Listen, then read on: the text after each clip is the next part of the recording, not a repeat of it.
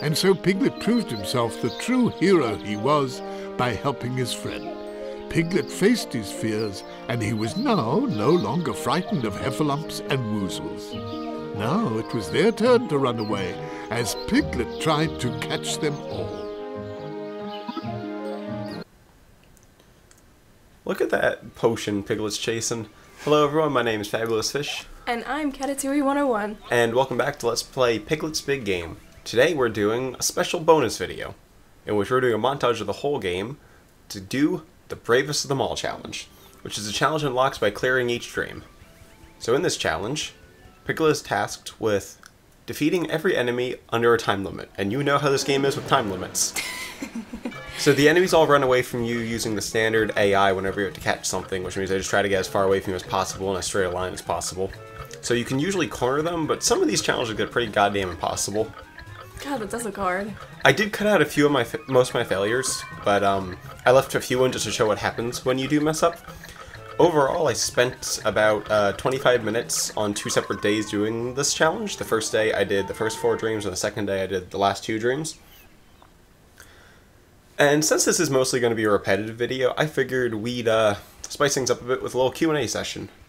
So, we're going to answer your questions. So I asked in an episode of Piglet's Big Game for you guys to submit questions, and I do apologize if anyone submits a question that doesn't get answered, because we were actually recording this a few weeks before this video is going to go up. But, want to get started? Yeah. You guys asked some good questions. Alrighty, so this first question comes from Fang Grafer. And it says, is there any game that one of you like but the other hates? I have a really good answer to this. Yeah, I don't know. What are you gonna say? Sonic the Hedgehog. Oh, yeah. I'm personally a Sonic fan, at least for the good ones, and pretty sure the only one Katie didn't hate was Colors. Yeah, I haven't liked any Sonic game that I've ever played. Except for Colors. Colors was good. Though to be fair, you mostly played bad ones. You also played Secret Rings and Black Knight. True. No, I do need to play, like, the first few ones, because they're supposed to be good, right? They're good, but you can tell that they're, like, products of the 90s. They haven't aged especially well in every area, you know? Yeah. But no, not a Sonic fan. Don't hate me. I'm trying to think of... Katie likes some games that I don't like Katie likes Wii Sports Resort. Wii Sports Resort is fun. I accept it as a well-made game. I just don't personally enjoy it. I don't find it fun. I find it aggravating. I also like simulators. I don't know if you... Yeah, that's like a preference thing too. I mean, like, I enjoyed Tomodachi Life. I'm never going to go out of my way to play it. So. Yeah. So when you do Bravest of Them All for every room in a dream that has it, that message pops up and that just spits you back to the main menu and you select the next dream. Wow. It's a little underwhelming, but hey. Also, one thing of note is during the Bravest of Them All challenge, every character disappears. So the dreams are extra creepy and empty, especially after you finish it, in which case there's no enemies and no friendly characters at all. Wow. So next question, also from Fang Grafer. Are there any franchises, movies, or games, we're going to also include TV in there, I guess, even though you didn't list it, that you introduced to each other? Several. Okay, I have one. The original Pet series. You don't play them, but I proved to you that the Pet series used to be good back when it was made by PF Magic, and but then Ubisoft fucking destroyed the series, and I will be bitter about that for the rest of my life. I'm going to go off of that and confirm that yes, the original Pets games are actually not the butt of every joke on the internet. Yes. They were actually respectable, but everyone always thinks of the modern franchise, which is completely different, made by a different team with completely different aesthetics and gameplay. Pisses me off to no end. Because when people think of the Pet series, they think of, like, the stupid, like, Ubisoft thing. But, like, they used to be good. They were my life as a kid. And it just breaks my heart that nobody knows about them. I introduced Katie to Zelda. Yeah. There's that. I introduced Katie to most video games, actually. Yeah. In other ones, Katie introduced me to The Godfather. I did. Yeah. You saw that before I did, and you told me to watch it. I'm forgetting about all these things that I showed you. I introduced Katie to The IT Crowd, which is the greatest sitcom of all time. That is true. And Katie introduced me to the lovable train wreck that is Glee. I was gonna say that, yeah. Glee is easily the worst piece of film I've ever seen in my life, but it's so bad in such a unique way every time that I would wholeheartedly recommend watching it. Because it's always impressive what they managed to do wrong on that show, especially because that show actually has some serious potential to be a pretty funny comedy. Yeah. No, I do show Ben good things, but I also show him really shitty things that I used to like, because I used to have really shitty taste in, like, TV, movies, and games. That's because you were, like... You fell for, like, all the marketing that goes towards, like, young teens, where they're like, "Oh, look at this sweet romance couple." Yeah, I was really lonely. And then, final question from Fang Grafer. Are there any single-player games that you two want to play together on this channel, but for some reason can't? I have one answer, and that would be Shadow of the Colossus. That is my favorite game of all time. And I would love to play on this channel, but I think it's kind of too serious a topic for the kind of stuff I cover on the channel. Because, like, we play a lot of goofy things. Like, Piglet's Big Game, it's terrifying as it is also really goofy. Yeah. Shadow of the Colossus is just, like, a depressing, dark, and violent game. It's a great game, but, Yeah, plus, like, isn't it supposed... I'm pretty sure it's a lot more difficult than Piglet's Big Game. It is more difficult than Piglet. So I don't know. I probably wouldn't be able to give good commentary trying to focus on something like that. And then, this is a more technical reason, but any game that runs at 1080p 60 frames a second, I'd rather not do on this channel, simply because my capture card maxes out 1080p 30. It can only do 60 frames a second with 720p or less. And I like to record games in the best quality possible. Yeah. So, until I get a better capture card, games that run in 1080p 60 or higher, I will not be doing on this channel, unfortunately, because I am a quality freak.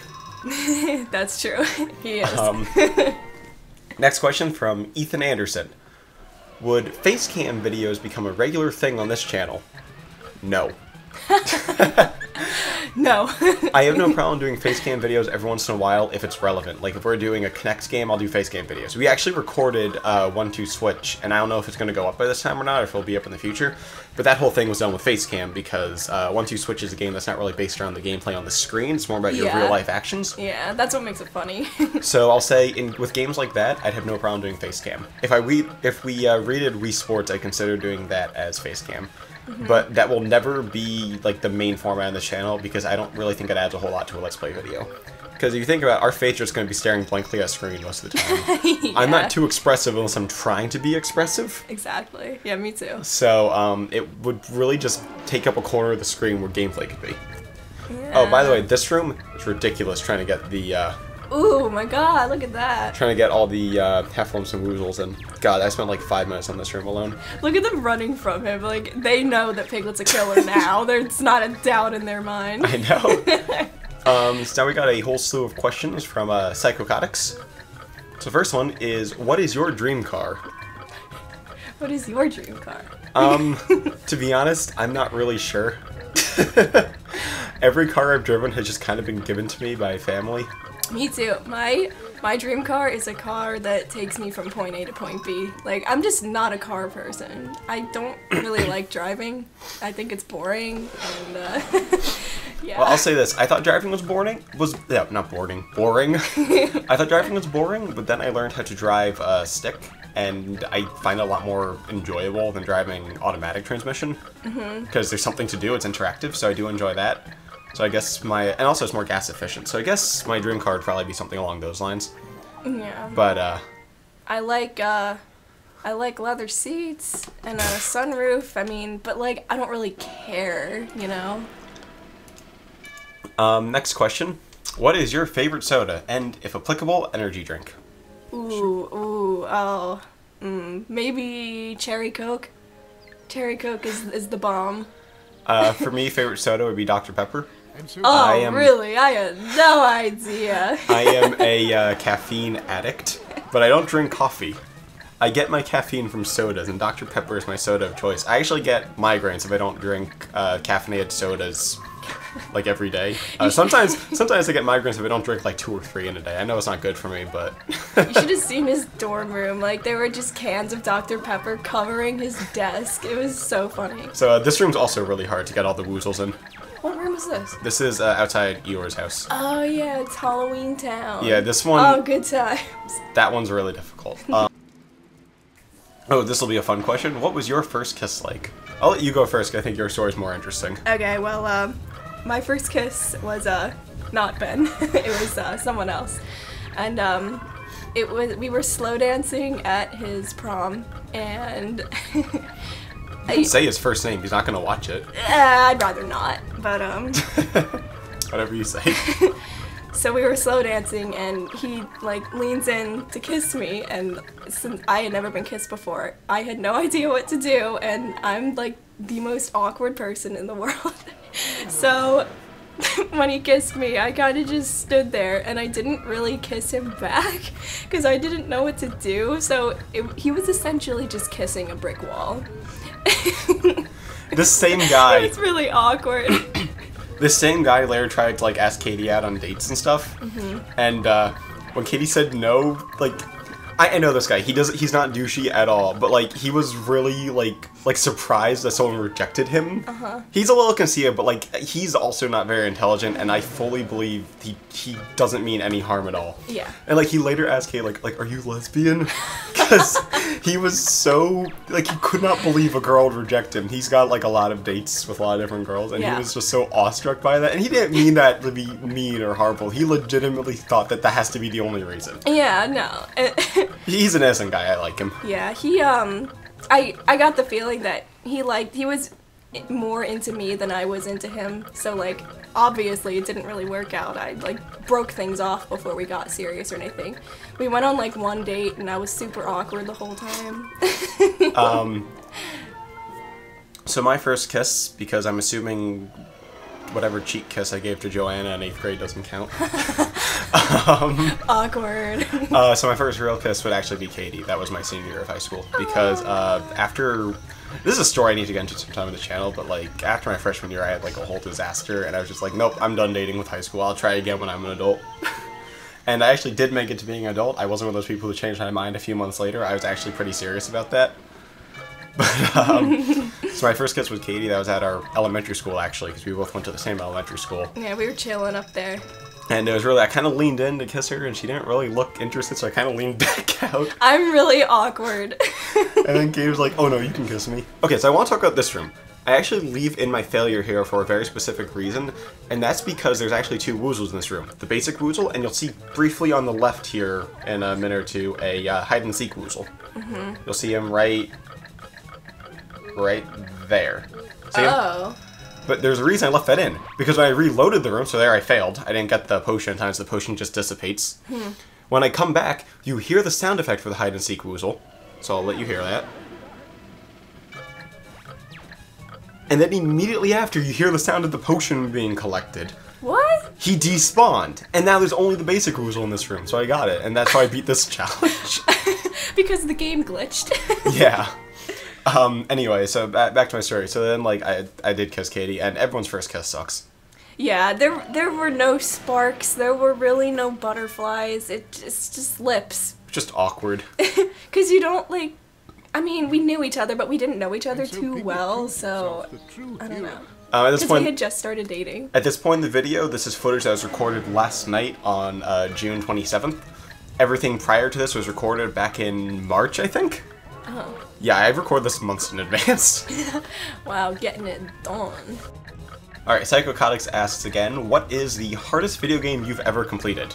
Well, I think Katie has an answer for that, even though she's technically hasn't completed it yet. She's on the final boss as of, like, yesterday. Yeah, a month ago, I would have definitely said Yoshi's Island. Like, no question. And Yoshi's Island is a really hard game, by the way. Yeah, but now I would say Sly Cooper. That game is really hard.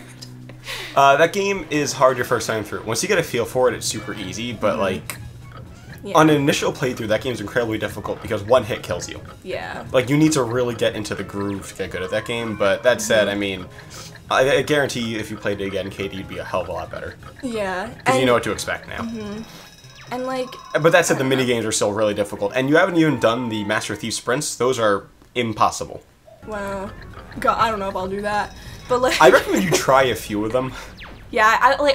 Oh, here I wanted to show, that's what happens if you don't get the potion, and they don't become a potion, they just dissipate into, like, a pink mist. Oh, okay. So I want to show that off because it wasn't shown anywhere else. Yeah, and, like, I would definitely pick Sly Cooper now over Yoshi's Island just because Yoshi's Island was more or less the first real video game I ever played. So, of course, it was like, it's already a difficult game, but it seemed exponentially harder than it would be if I played it now. I actually gave it to Katie because I'm like, oh, this is like a little kid's game, it's easy. And, like, I hadn't played through the game start to finish in years. It's one of my favorite games ever.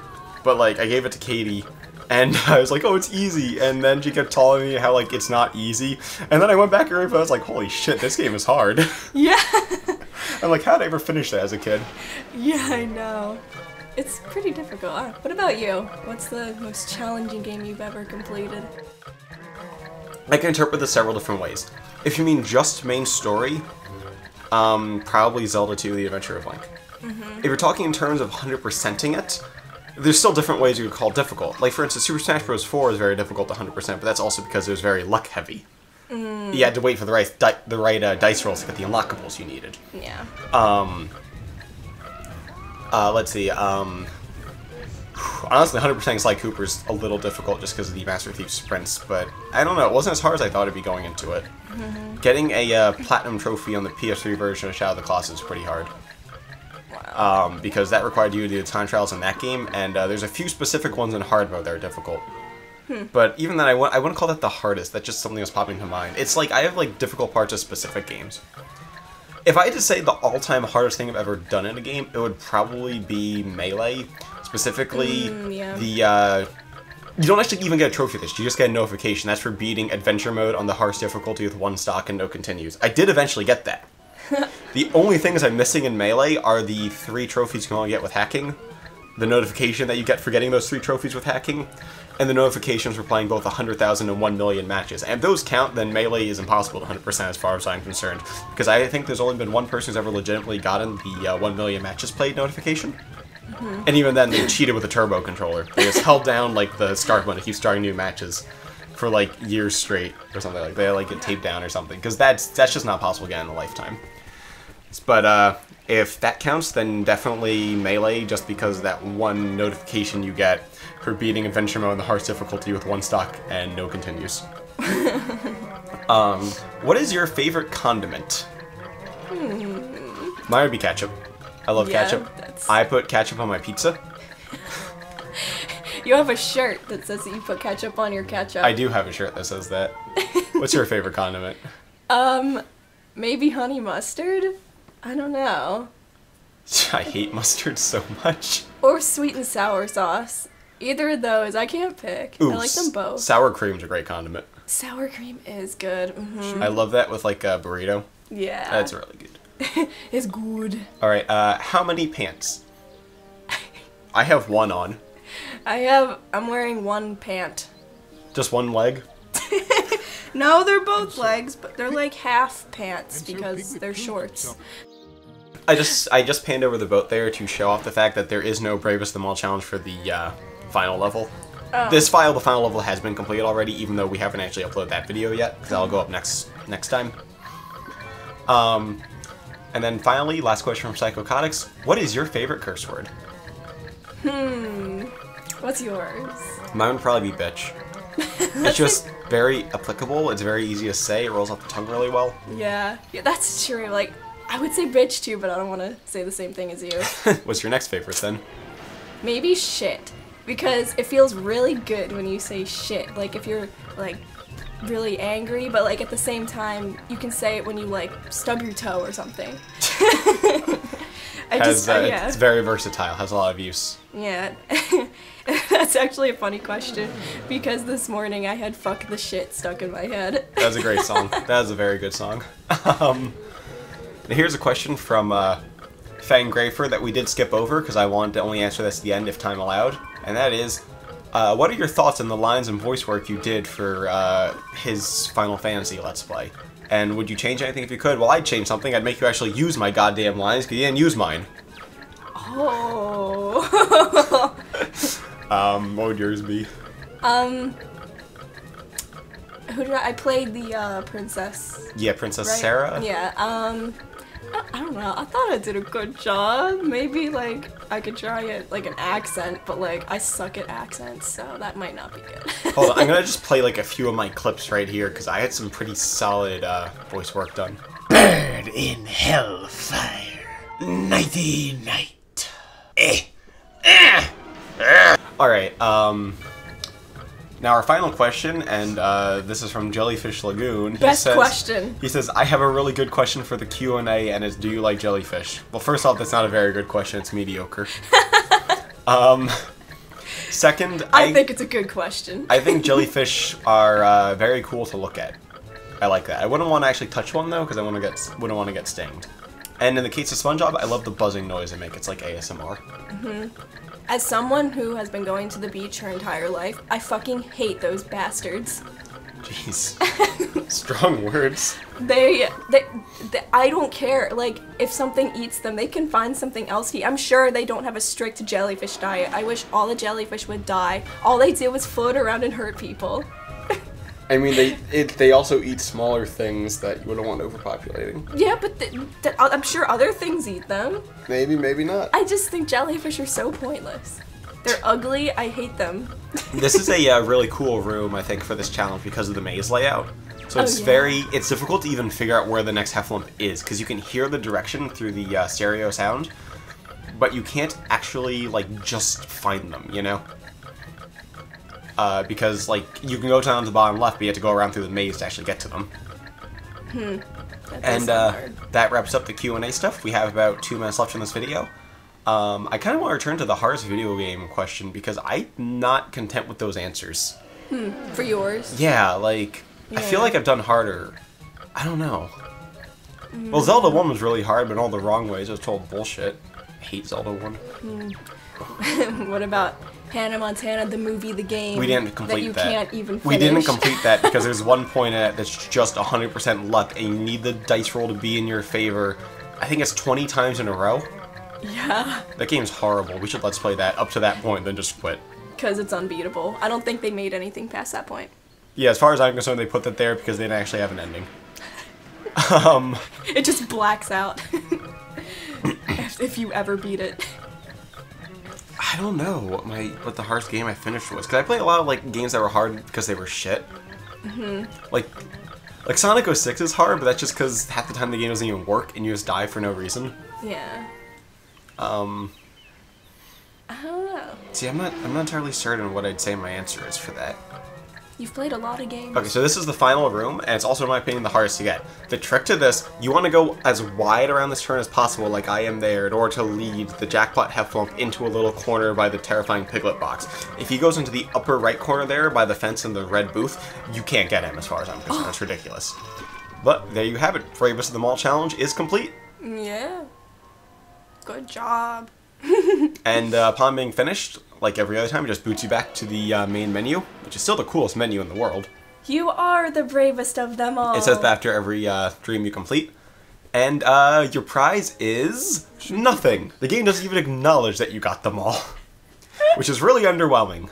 Because this game is fairly polished for the most part, so that kind of sucks. Here I'm just showing off that I have indeed finished the Bravest of Them All challenge in every dream. As far as I know, I think this is the first video on YouTube to do that. Yeah. So I couldn't find anyone else who's done this. So thank you all for watching. This has been Fabulous Fish. And Catatouille 101. We'll see you next time for the final level. Bye.